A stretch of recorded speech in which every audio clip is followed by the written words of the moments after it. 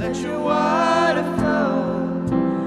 Awaken in me this soul that has been asleep. Holy water flow. Intercessor, you stand between my imperfection and unrighteousness. My Father sees, and my Savior even then. So I'll drink of you again and again. So I drink from your cup, taste your unchanging love. Let water flow. Let your water flow. Awaken in me this soul that has been asleep. Holy water flow. You're my love, you're my life. You will never leave my side. You are closer than a brother. You are God and there's no other. You're my peace, you're my joy. When all hope has been destroyed, there is comfort in your presence. The same God that holds the heavens lives in me. In me. I drink from your cup, taste your unfailing love. Let water flow. Let your water flow. I drink from your cup, taste your unfailing love. Let water flow. Let your water flow. You've awakened in me this soul that is no longer asleep. Holy water flow. Holy water flow. Holy water flow.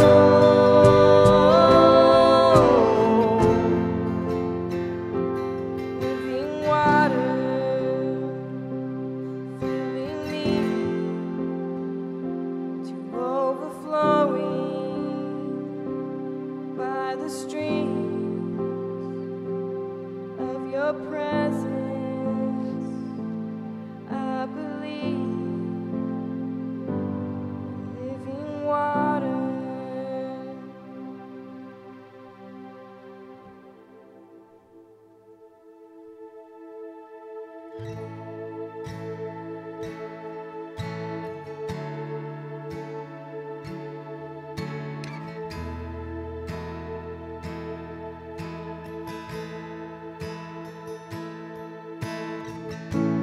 Gold and silver I have none.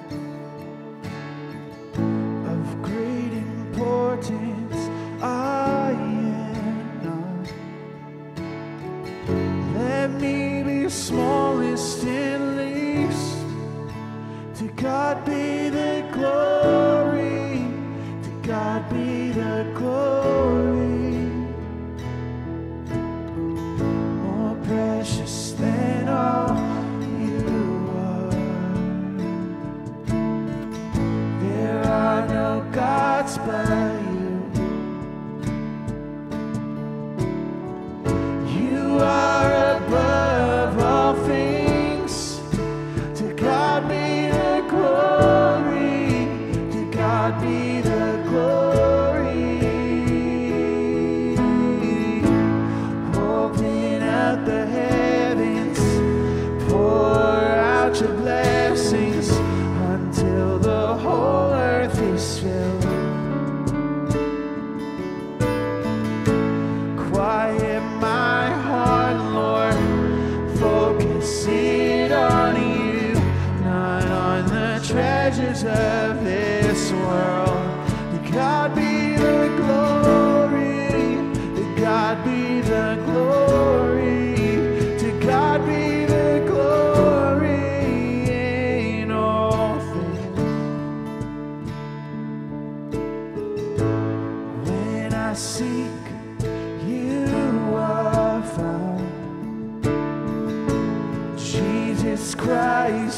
solid ground.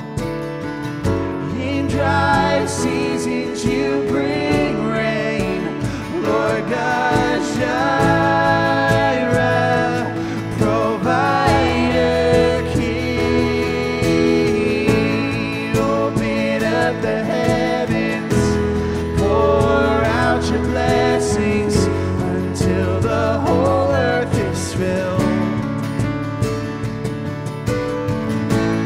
Quiet my heart, Lord, focus it on you, not on the treasures of this world. To God be the glory, to God be the glory, to God be the glory in all things. To God be the glory, to God be the glory, to God be the glory in all things.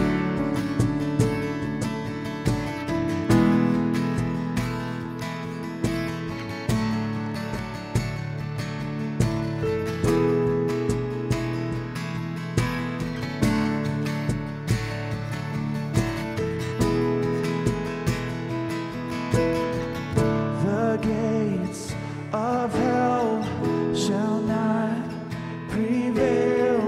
In Jesus only victory. When I am poor, you stand in the door and sing praises over me. The gates of hell shall not prevail. In Jesus only victory. When I am poor, you stand in the door and sing praises over me. Open up the heavens, pour out your blessings until the whole earth is filled. Quiet my heart, Lord, focus it on you, not on the treasures of this world. To God be the glory, to God be the glory, to God be the glory in all things. To God be the glory, to God be the glory, to God be the glory in all things.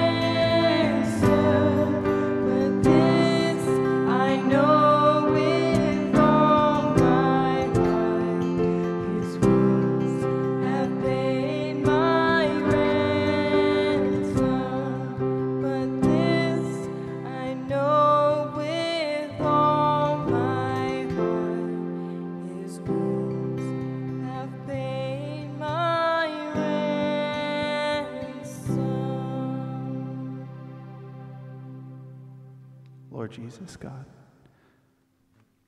Thank you. Thank you, God, for this time, Lord, that we can just come and worship you. Thank you, God, for your grace, Lord, and for your mercy. God, and I just want to offer up another prayer for Pastor Roger's body, God, that you would just heal him now, Lord. And also, God, that you would just rush your spirit upon Pastor Doug now, Lord. And thank you so much for a man like Doug who's here, is going to faithfully present your word, God. Because it's what we need. We need more of your word, Jesus. We need more of you, God. That's going to be our prayer, God, for these years to come. We need more of you, God. Less of the world, less of us. More of you. Lord, make it so. And draw us closer to yourself, God. We love you. We praise you. It's in your precious name. Amen. Hello. How are you? For those of you who don't know me, my name's Doug. I'm usually running around doing all sorts of things behind the scene, and Pastor Roger's sick today, so he asked me if I'd fill in for him, and I'm really always glad to do that. It's an honor to be able to bring the Word of God to you. I was reading a devotion this morning. I regularly go through Oswald Chambers' My Utmost for His Highest. And I'm telling you what, this morning, maybe it's partly what I'm going to be speaking on, but it really, really spoke to me. And I wanted to just share a little bit of it. He started out of Mark 10:28. He said, Peter began to say to him, "See, we have left all and followed you." We have left all and followed you. The Lord replies to this statement of Peter by saying that this surrender is for my sake and the gospel's. It was not for the purpose of what the disciples themselves would get out of it. Beware of surrender that is motivated by personal benefits that may result. For example, I'm going to give myself to God because I want to be delivered from my sin, because I want to be made holy. Being delivered from sin and being made holy are the result of being right with God. But surrender resulting from this kind of thinking is certainly not the true nature of Christianity. It just really got me thinking, because today I'm going to be teaching out of Hebrews 11. And I'm going to apologize to you ahead of time. I'm not going to be able to go in depth into what should be done, but I'm going to bring out instances of where people showed faith in God. And even through their weaknesses, God gave them the faith.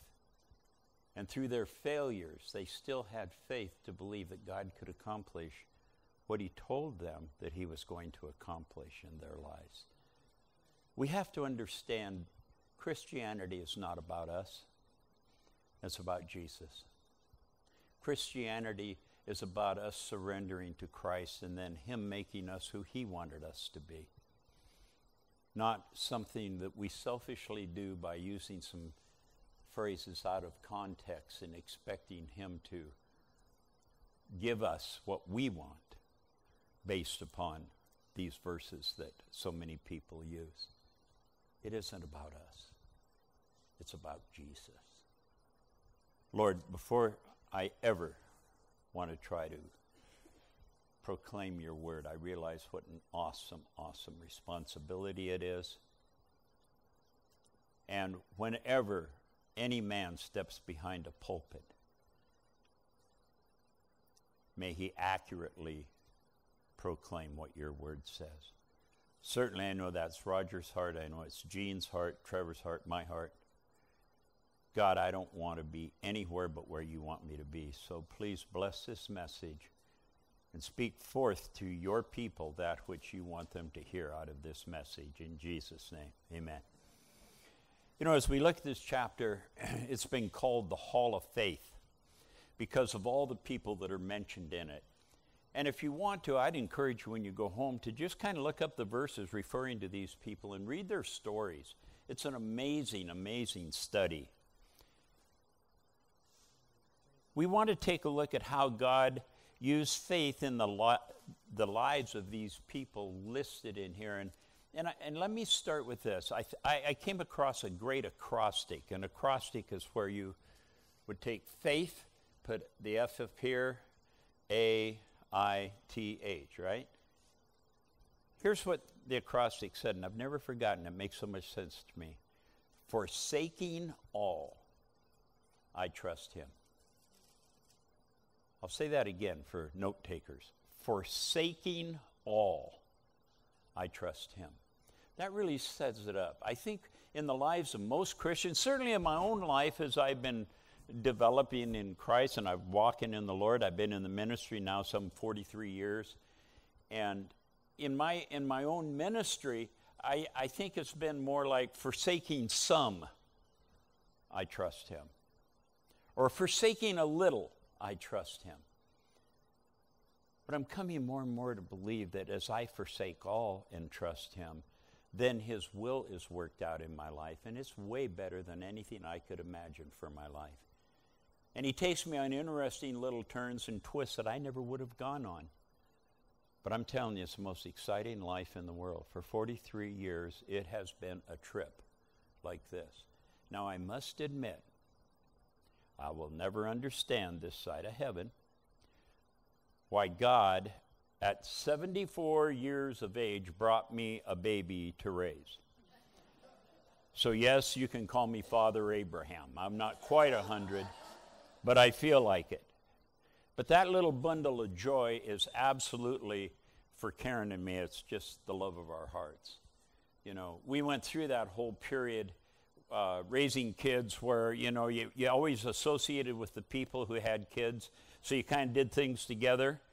Well, now the people who have kids are so much younger than we are, they go, who are you? You know, you talk about not fitting, you know, we are not going to suffer the empty nest syndrome in our house, you know. That's just free. That's not part of the message, okay? I want to start with verses 1 through 3 of chapter 11 of Hebrews. Now, faith is the substance of things hoped for, the evidence of things not seen. For by it the elders obtained a good testimony. By faith we understand that the worlds were framed by the word of God, so that the things which are seen were not made of the things which are visible. So, I mean, here these people accepted that, and the writer of Hebrews accepted that.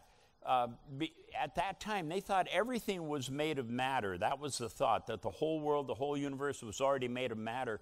They didn't really, by faith, they had to understand that God spoke it into matter. They didn't understand anything about all of the science that we know now, the molecules, molecular structures. They didn't have any of that. They just said by faith, they believed God. Now, the word substance there is a firm belief or confidence. That's what it means in the Greek. To trust that God will take care of the situation.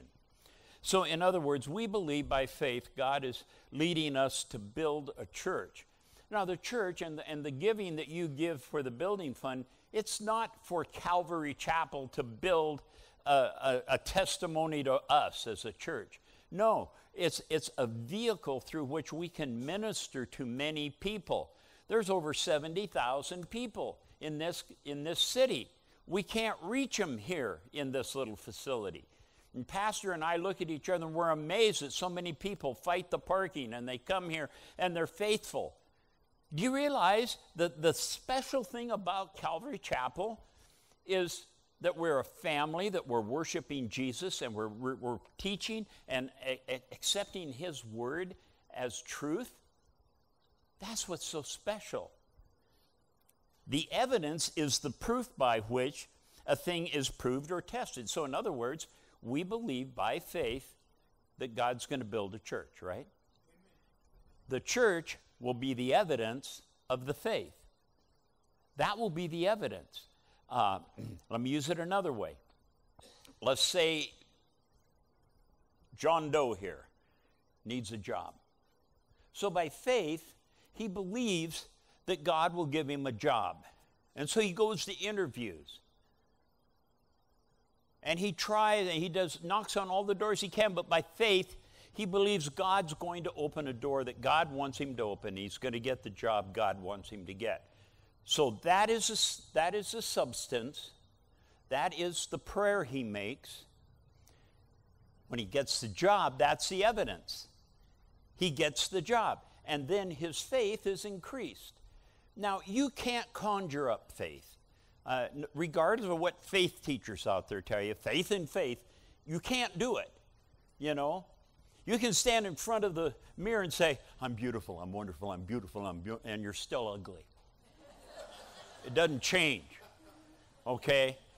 You might look good on the inside, outside, but on the inside, you're a mess, just like that. So you can't have faith in faith. That kind of faith is a gift from God, according to 1 Corinthians 14:9. It says that even that faith, the faith to believe, the faith to come to Christ, that's a gift from God.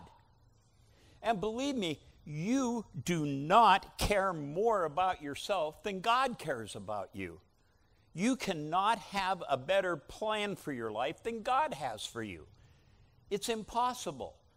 Now, he may accomplish it the way you don't want it to happen, but you can't make it happen. You can try to help God out, as we're going to see in the scriptures here. People tried to help God out, and they made a mess of things. And I think every single one of us in this room can say, amen. You know, Frank Sinatra, I did it my way. I'll bet you right now he wishes he didn't do it his way. I'll bet you right now he wishes he did it God's way. So let's read verses 4 through 7. By faith, Abel offered to God a more excellent sacrifice than Cain, through which he obtained witness that he was righteous, God testifying of his gifts, and through it, he being dead still speaks. By faith, Enoch was taken away so that he did not see death, and was not found because God had taken him. For before he was taken, he had this testimony that he pleased God. But without faith, it is impossible to please him, God. For he who comes to God must believe that he is, and that he is a rewarder of those who diligently seek him. By faith, Noah, being divinely warned of things not yet seen, moved with godly fear, prepared an ark for the saving of his household, by which he condemned the world and became heir of the righteousness which is according to faith. So what the writer of Hebrews is saying here is these people, Abraham, came to a different country. God had made him a promise that he was going to be a father of many nations, but Abraham died before that became a reality. He died before that became a reality. When he died, he had two sons that we know of. We had Isaac and he had Ishmael. Now here's an example of messing it up. You know, God made the promise to Abraham that he was going to have an heir. Sarah was getting older, and she said, hey, we better do something here, boy. You know, God's not working. So she gives Hagar, her handmaiden, to Abraham, and guess what happened? That's why we have all the problems in the Middle East right now. Ishmael, they became the Arab nations that now hate Israel. How'd that work out for her? Pretty well, huh? But God never does it your way.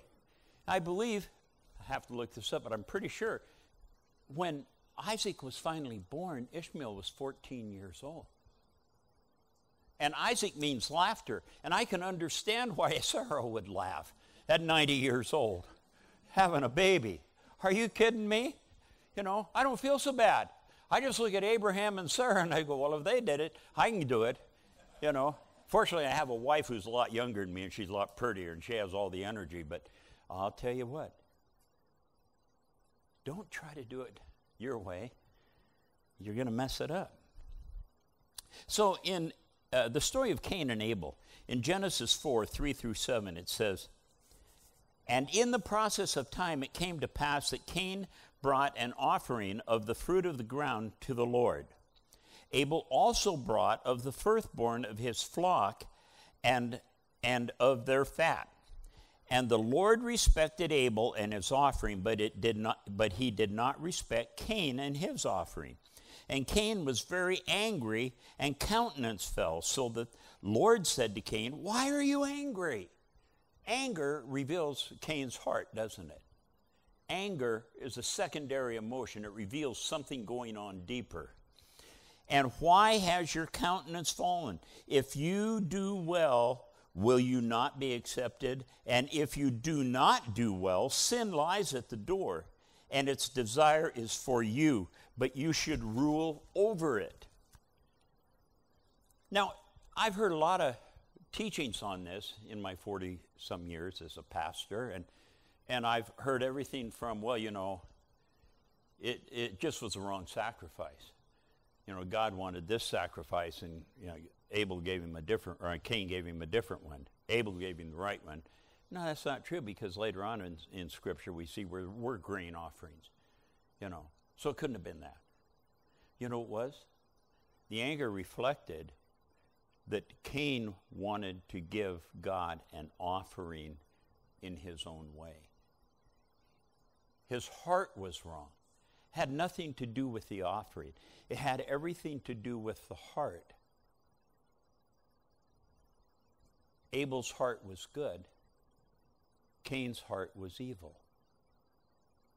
So then that brings up another question, because as we go through, you're going to look, well, some of the righteous people died, and he delivered some, and others died. So why, Cain's the bad guy here. Why didn't God kill him and keep Abel around?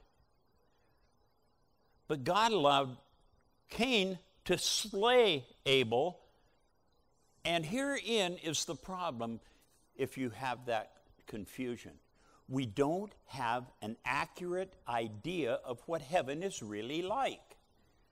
We don't truly believe in our heart of hearts that when we die, there's something way better than this. And so if we look at it from a biblical perspective, which is the correct perspective, Abel graduated. He's in heaven. He immediately went to be with the Lord. All of the garbage that was going to go on the earth, he escaped. God took him home. And that's the way we have to look at the death of a saint. Yeah, it leaves a hole in our heart and we miss them. But they graduated. If we love them, they're with God. And that was the real issue with Cain's heart. And that's why he became angry. Let's take a look at Psalm 51:17. The sacrifices of God are a broken spirit and a contrite heart. These, O God, you will not despise. Now, let's take a look at verse 7 here.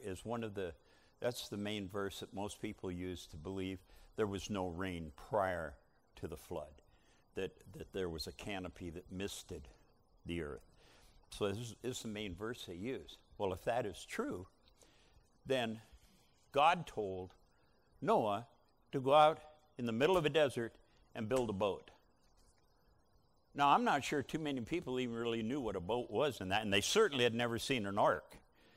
And so God told him exactly how to build it, and here's this monstrosity getting built out in the middle of a desert. I can imagine people saying, "Hey, Noah, what are you doing?" "I'm building an ark." "Right. What's an ark?" "Why are you building that?" "Well, it's going to flood.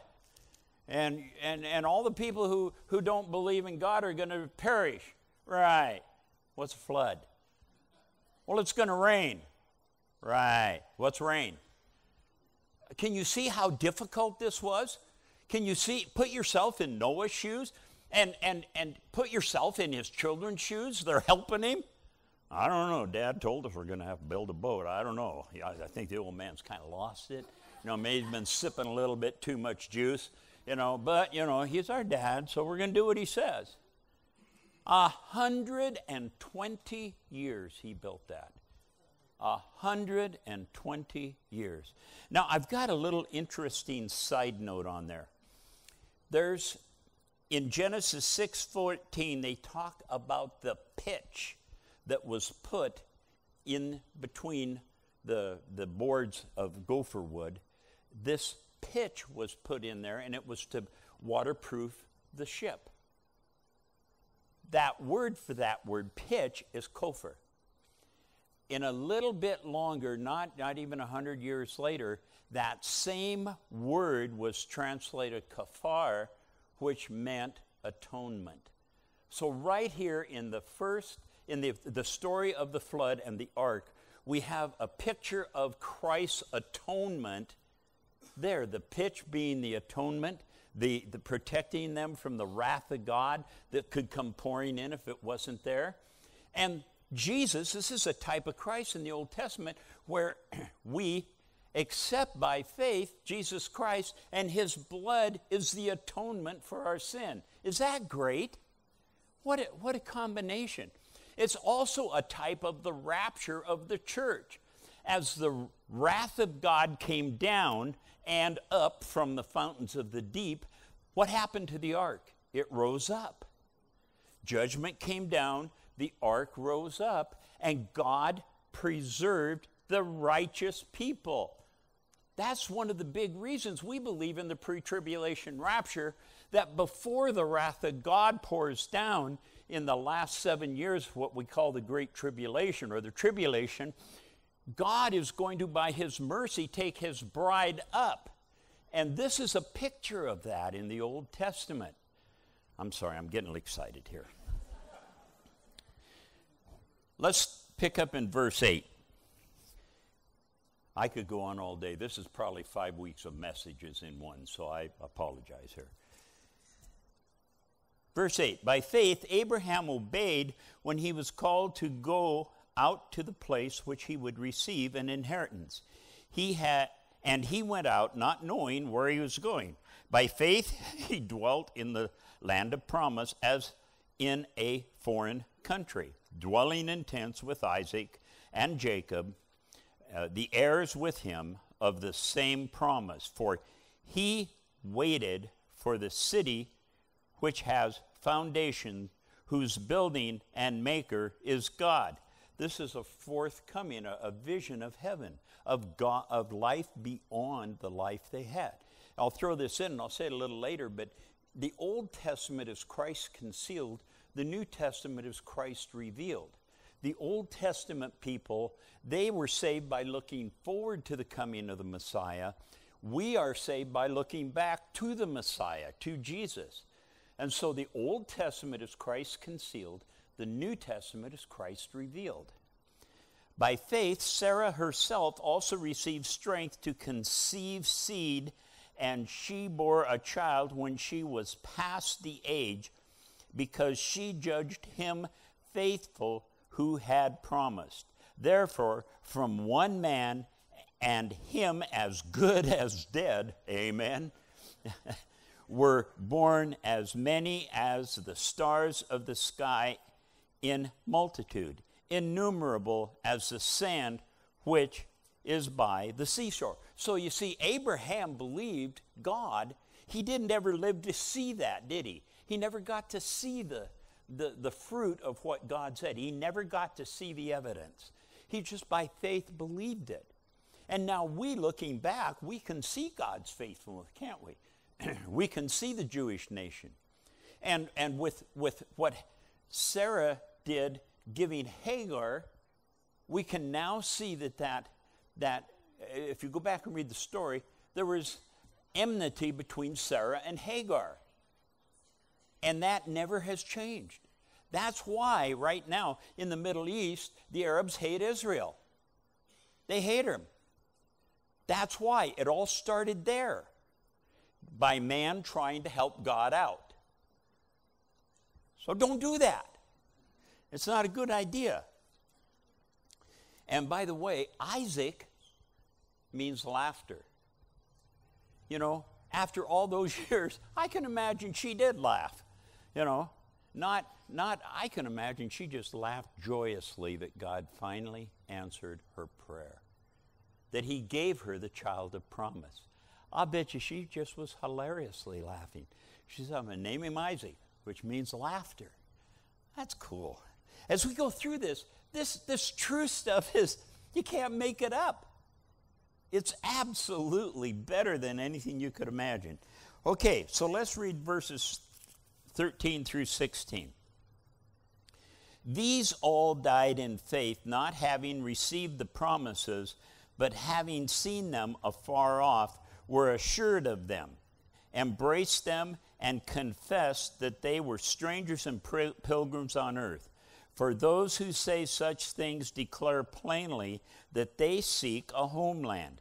And truly, if they had called to mind that country from which they had come out, they would have had the opportunity to return.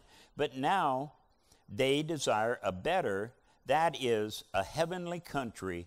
Therefore, God is not ashamed to be called their God, for he has prepared a city for them. That is the city where we die. You know, Paul said, he said, for me to live as Christ and to die as gain. He also said to be absent in the body, to be dead, is to be present with the Lord. Amen? That's what he's talking about here. Now, Abraham came from Haran, and if you are a study of any kind of history, over in the Fertile Crescent, Haran was kind of like right up here. And Abraham he was Abram then. God gave him the name Abraham. So Abram he was rich. He had flocks. He was doing just fine, thank you. And then God visited him, said, I want you to go over here to where I'm going to bless you. Now, Mark Twain once said of Israel, it was a wasteland and absolutely uninhabitable, couldn't grow anything. Now, and here's a type I want you to think about, God taking people from a logical situation to a totally illogical situation and then blessing them. And he does that in our lives because he wants the credit. He's God. If we had any part of building this church, we'd take the credit. But it's God who's going to be can you imagine what it's going to be like the first day those doors are open and we see the promise of God fulfilled? Oh, I mean, if that doesn't get you going, I'll do a funeral for you right here after we're done. This is good news. I'm excited to see what God's going to do. So the story, 17 through 22, let me read that. By faith, Abraham, when he was tested, offered up Isaac. And he who had received the promise offered up his only begotten son. Does that ring a bell? John 3:16. Does that ring a bell? Hang on to that one. His only begotten son, of whom it was said, in Isaac, your seed shall be called. Concluding that God was able to raise him up even from the dead, from which he also received him in a figurative sense.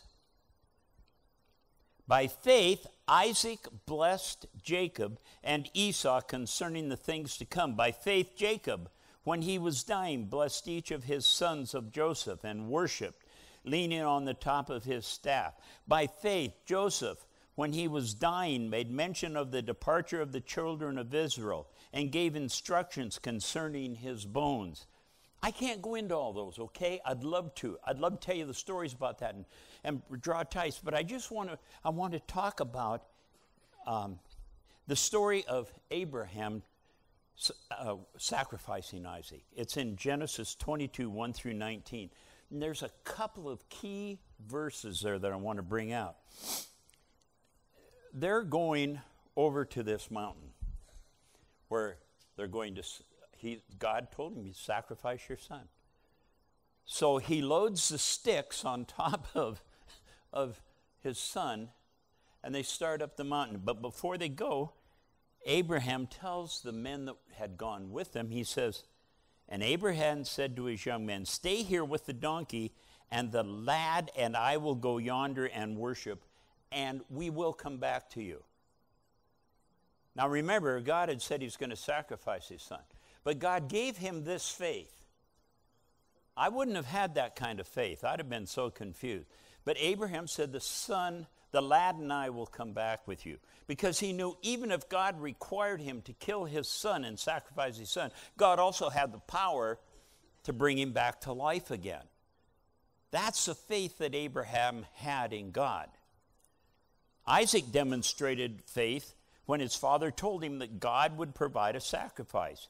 He got on the altar in obedience to his father. This is, again, a type of Christ. Jesus got on the cross in obedience to his Father for the sacrifice so our sins could be forgiven. If I was Isaac, I'm pretty sure I would not get on that altar.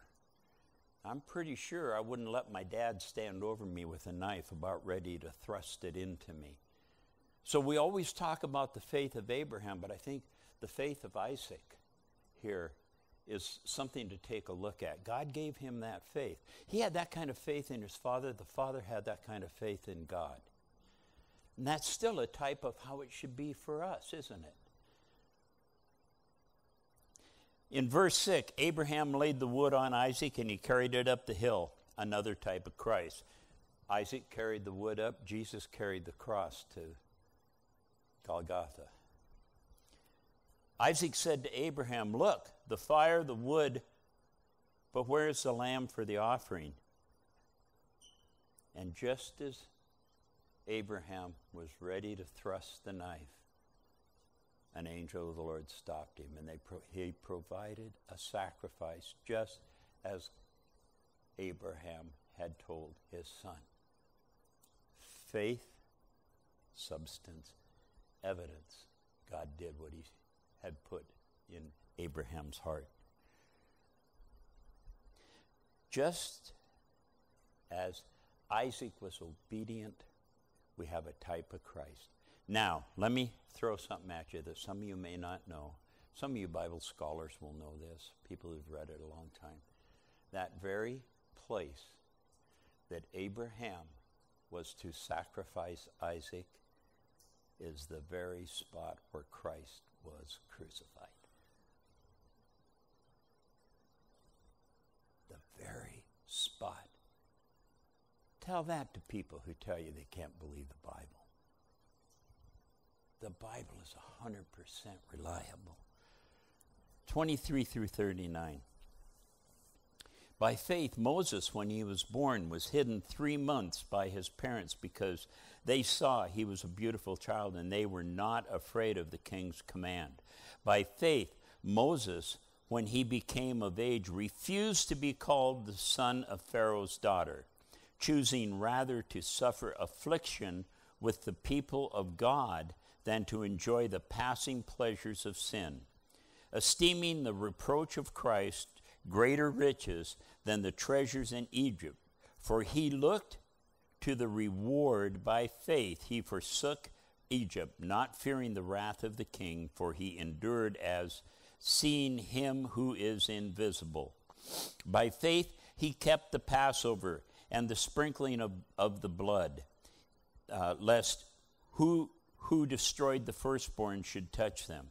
By faith they passed through the Red Sea by dry land, whereas the Egyptians, attempting to do so, were drowned.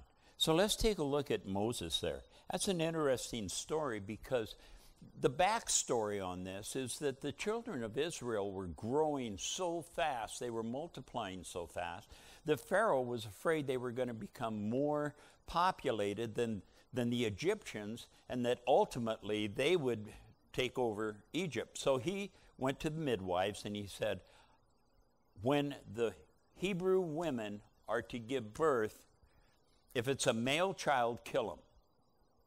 If it's a female child, let him live. And so this is the environment that we're in. Now, I love God's sense of humor. They put Moses in a little ark. Again, here was a flood, big ark, Moses in a little ark, and went into the reeds, and in Exodus 2, 1 through 4, it says, "And a man of the house, Levi, went and took a wife, a daughter of Levi." Verse 2, "So the woman conceived, bore a son. When she saw that he was a beautiful child, she hid him 3 months. But when she could no longer hide him, she took an ark of bulrushes for him, daubed it with asphalt and pitch, put the child in it, laid in the reeds by the river's bank, and his sister stood afar off to know what is to be done with him." Now, this is where the story gets good.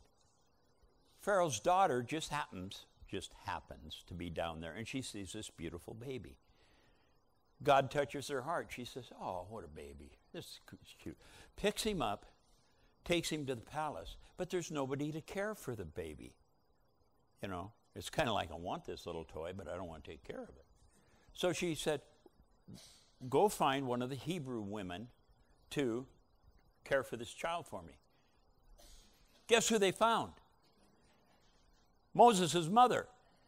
What are the chances? So now, I love God's sense of humor.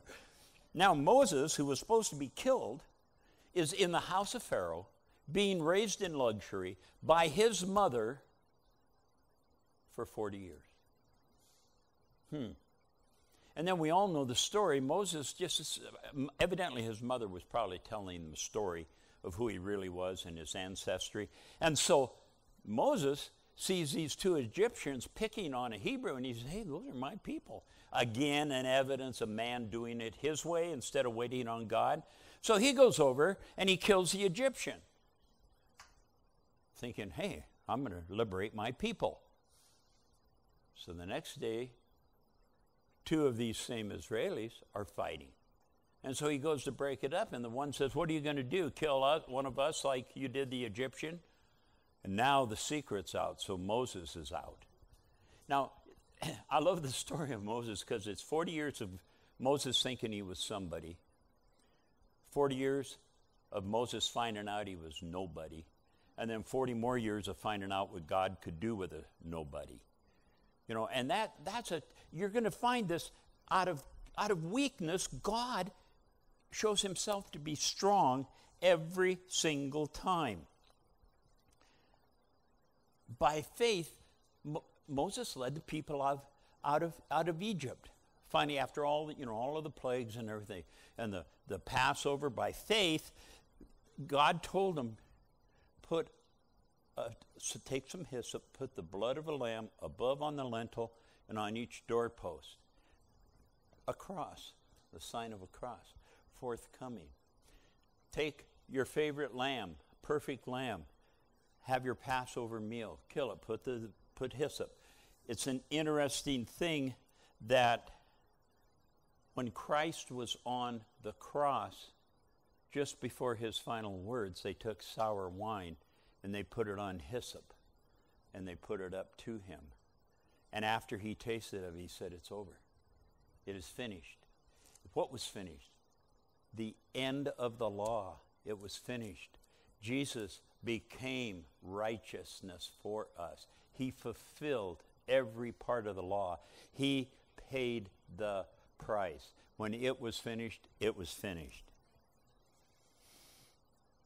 But Moses, can you imagine what it was like for all of them coming through the wilderness, and they go down through these mountains on each side, and it's getting narrower. There's probably about 1 million people, maybe up to 3 million, we don't know. But there were a lot of people. And they get down here, and here the Egyptians are coming after them, and they're at the Red Sea, and there's nowhere to go either way. And God parts the Red Sea. Could you imagine being there? And all of a sudden it's wide enough, and all these people get across. So the Egyptians start to chase them, and they're drowned. God closes up the waters.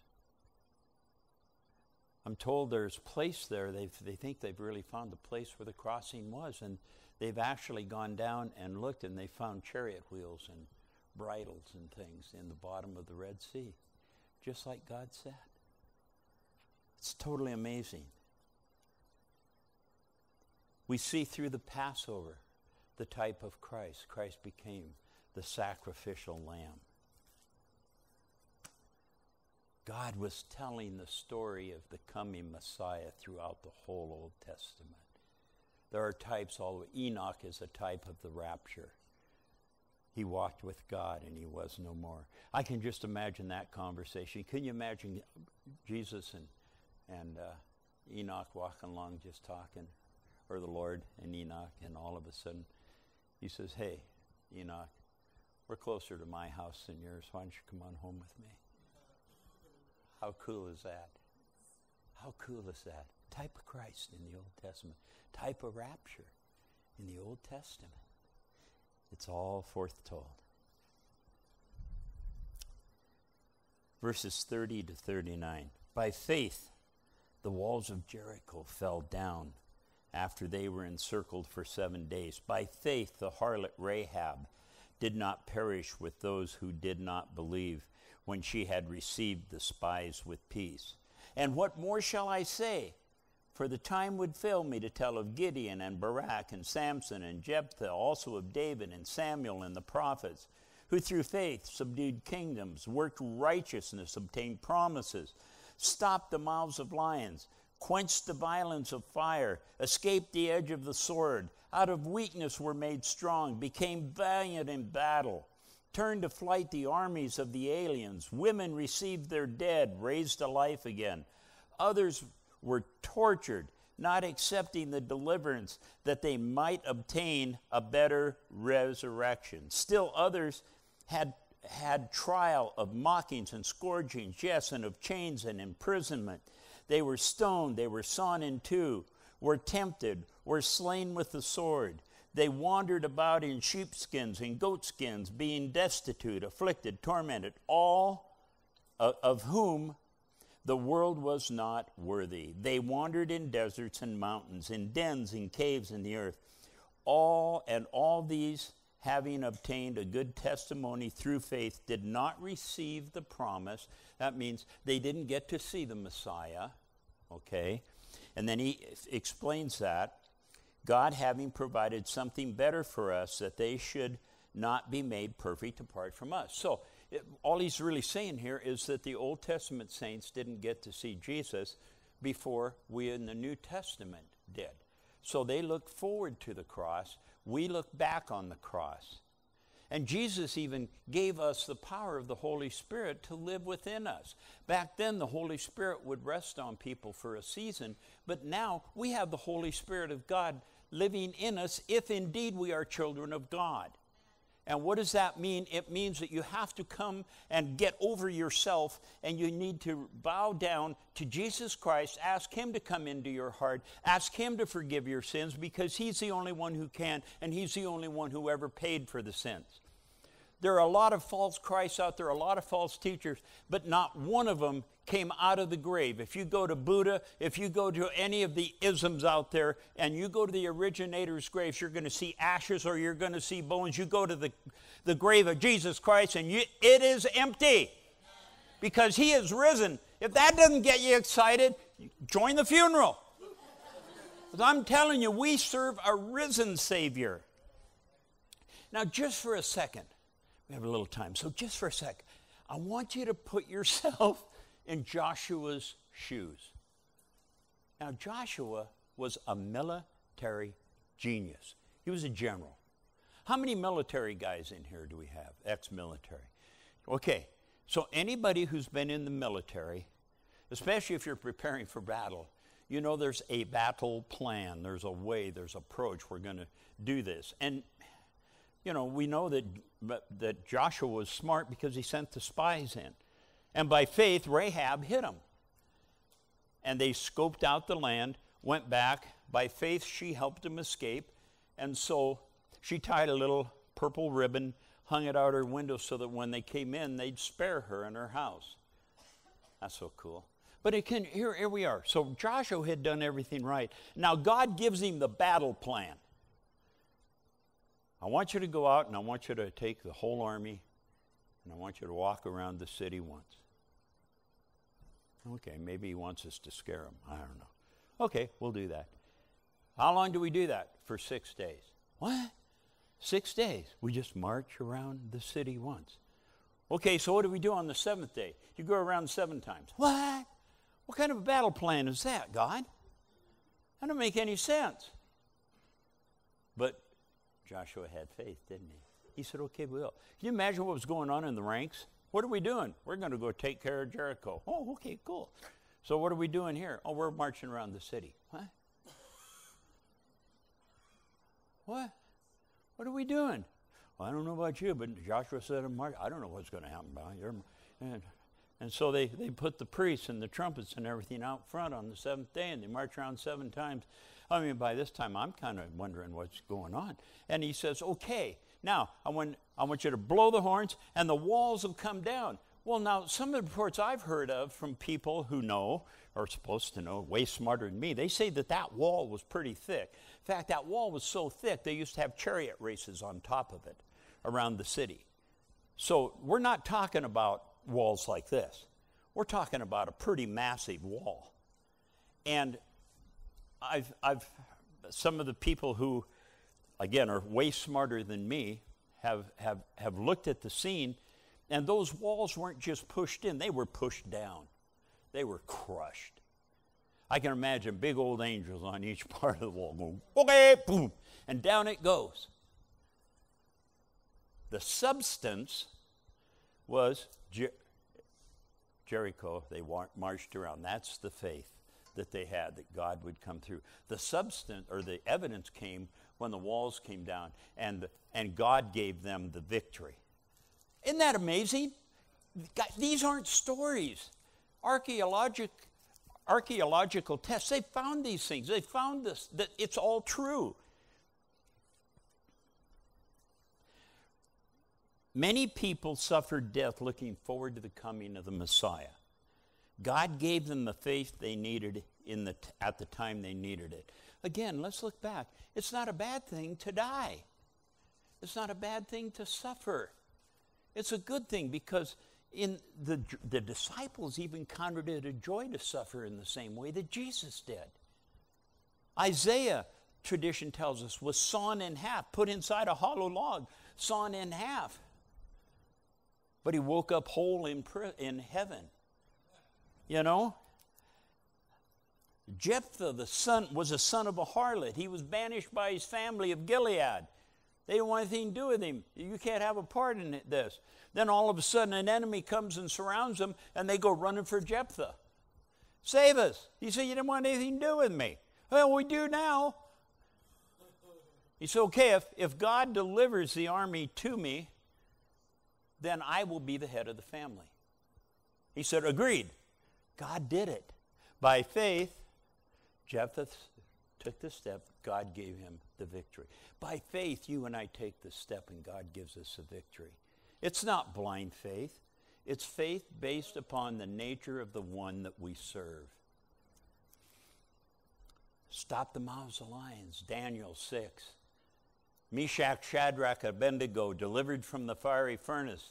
And they didn't even know who was in there with them, because the Bible tells them it's this Old Testament before Christ, but here is someone like the Son of Man. How cool is that, to have Jesus show up in the middle of a fire?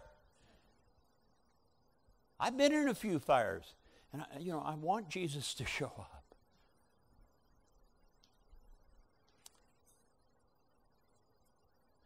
And in the last verses, they died not seeing the promise of the Messiah.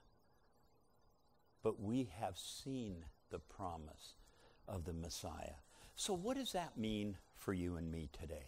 What is that? How can we practically look at that today? Well, first of all, I think a logical message that we should draw from this is trust God even when it doesn't seem logical. If it's not logical, it's probably God. Don't be afraid to believe him for deliverance in any situation. Don't be afraid to believe for him. Because what's the worst that could happen? You die. You go to be Jesus. Poor you. Don't expect God to do it your way.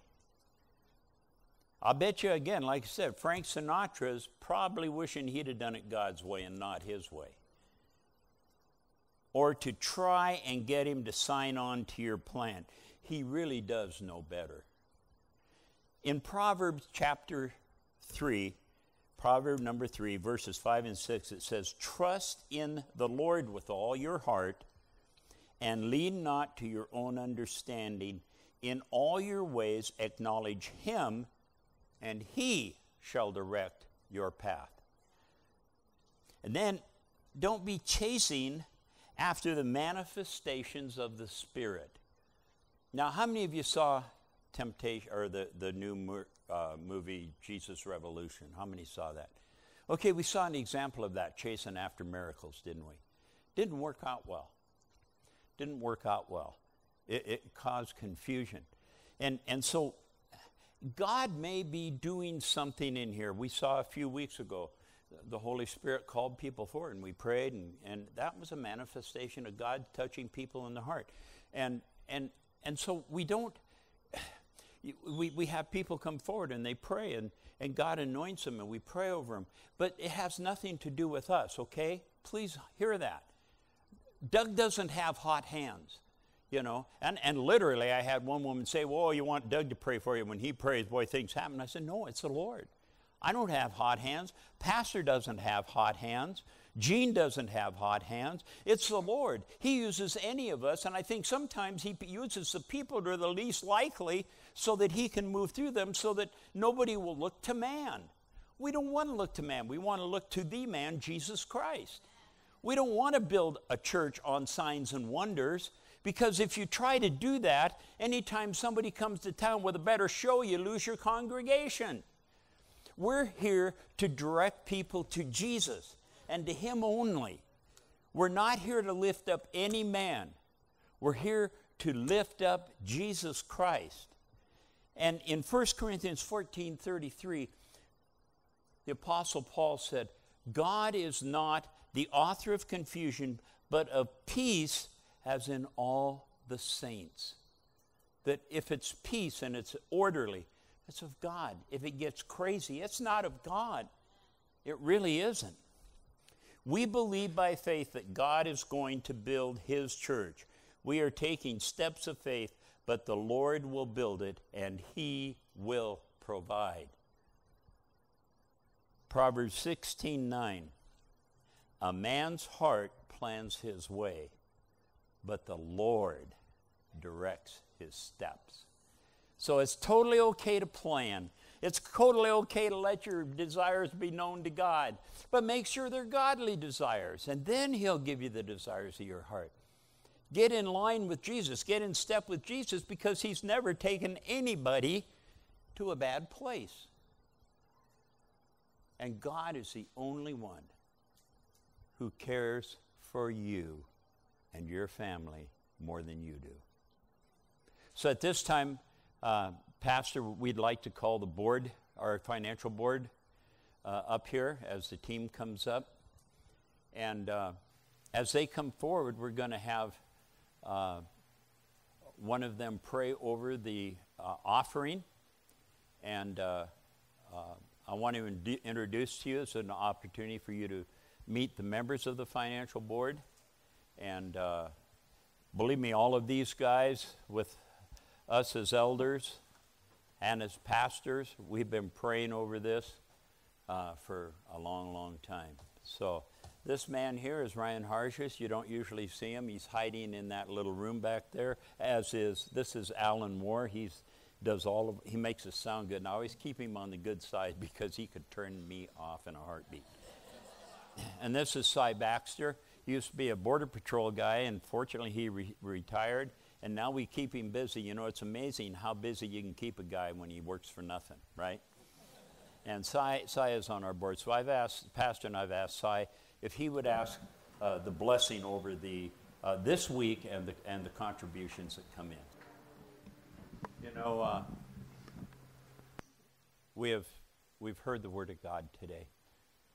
And if you happen to be in a situation where you feel like, God, you know, I really need Jesus as my Lord and Savior, I'm going to pray a prayer in just a minute. And just a simple, it's not the prayer, it's not a magic prayer. It's just the attitude of your heart. acknowledging that you need Jesus as your Lord and Savior, acknowledging that you can't do it on your own, bowing the knee to the man who can do it all for you, inviting the power of the Holy Spirit to come and reside within your heart and to overflow you with love and peace. If you've never accepted Christ and you have that desire to do so, I'm going to pray this prayer, and Pastor Gene's here. I'll be up here afterwards. Just come up and tell one of us, Trevor. Tell one of us that you came to Christ today so we can rejoice with you. The Bible says that there's rejoicing in heaven over one lost soul who comes to Christ. So, Lord, we come to you. And I come to you on behalf of the one or maybe more in this room who do not know you as Lord and Savior.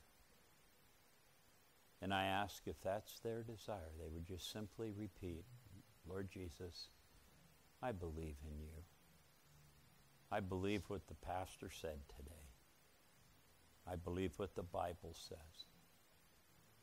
I believe you died on the cross to pay for my sins. I ask you to come into my heart right this moment and be not only my Lord and Savior, but to be Lord of my life. I turn my life over to you freely right now. And I thank you for the salvation that is now mine because of the blood of Jesus